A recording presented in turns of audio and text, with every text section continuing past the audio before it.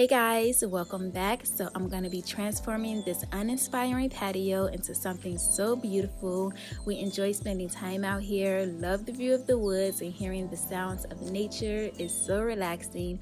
We moved into this house about 6 months ago, and this is our first time having a patio space, so we didn't have enough seating, just a garden bench that was in our front yard at our old house and a small dining set someone gave to us. I tried to make it work with these items, but I was very unsatisfied. Plus we still need more seating, so I did order some pieces online and they will be arriving soon. I'm going to share this transformation with you guys and I hope you enjoy watching. Alright guys, so I have part of my patio set in. I'm going to start putting it together. These are the 2 accent chairs, and then I have to wait for the sofa, the 3-seater, to arrive because I ordered them at separate times. I don't know if I'm gonna have to get a bigger rug because this is a 5x7, and the sofa is a 3-seater, so it just might be the length of the rug, and that's not a good thing.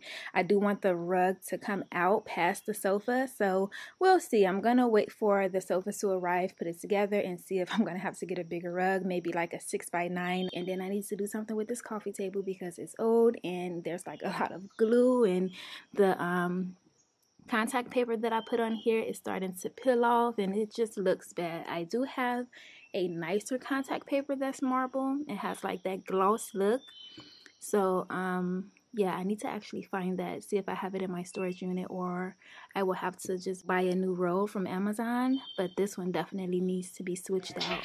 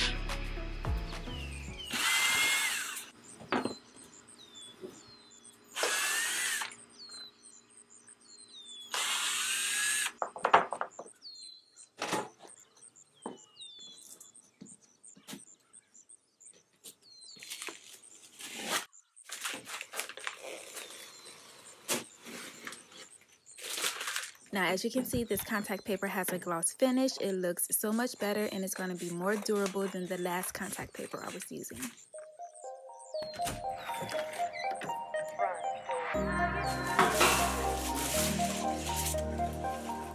So the sofa is in, guys, and my husband is going to help me put it together. It's not heavy. I do feel like you can manage by yourself, but I'm just trying to speed up the process.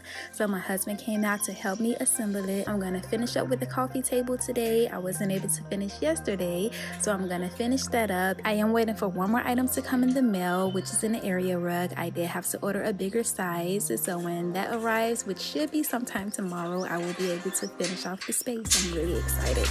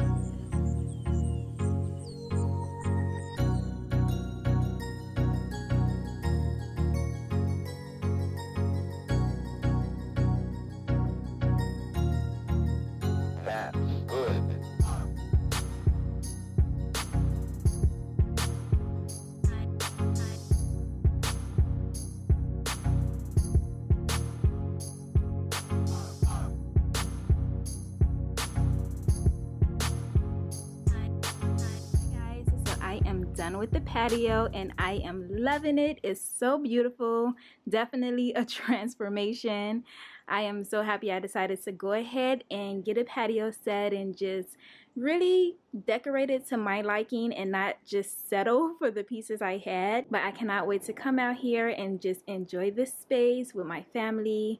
I am loving it. So I'm going to take you guys around and tell you where everything is from. So I'm going to start off with the seating. I got this from Big Lots and I love it. I did not want to get wicker because I really wanted my patio to look more modern and not too traditional. Not saying that you cannot make a modern or a contemporary looking space using wicker pieces, but I just didn't want it. I wanted something that was more sleek, and when I saw this one, I had to have it. I love the geometric design on it, and the 2 chairs, they come as a set, so a set of 2, and then you can order the 3-seater separately. And the outdoor pillows are from Big Lots as well. I was able to find a lot of stuff for my patio at Big Lots. I actually need to shop there more often because they do sell cute home decor. I've been sleeping on Big Lots, but not anymore. This planter is from Big Lots as well. And I mean, not the planter, I'm sorry, but this plant stand is from Big Lots. And the planters, oh, so glamorous, so beautiful. These are from Ross. So yeah, I have that, and I just put some greenery inside. I created this using succulents and like plants and stuff that I had on hand, and I love the turnout. It's really nice. And then I have this throw, and the colors work so well with like the rug and the pillows. It just turned out to be perfect, and I found it at Ross before they closed, so loving that. And the rug, this is from Amazon.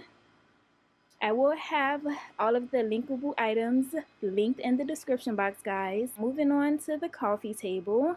So this coffee table is from Amazon, but I did go ahead and revamp it with the marble contact paper. I will have that linked as well. And then I have these lanterns. Those are from Big Lots. And this plant, everything on top of the coffee table is from Big Lots. Oh, minus the LED candles. And at the bottom, I just have a plant that is from a Ross and some books. And then I placed the small dining set over here. I don't know where it's from because we got this from my husband's best friend. He was moving and didn't need it anymore. I went and found these like inserts at Home Depot, I believe.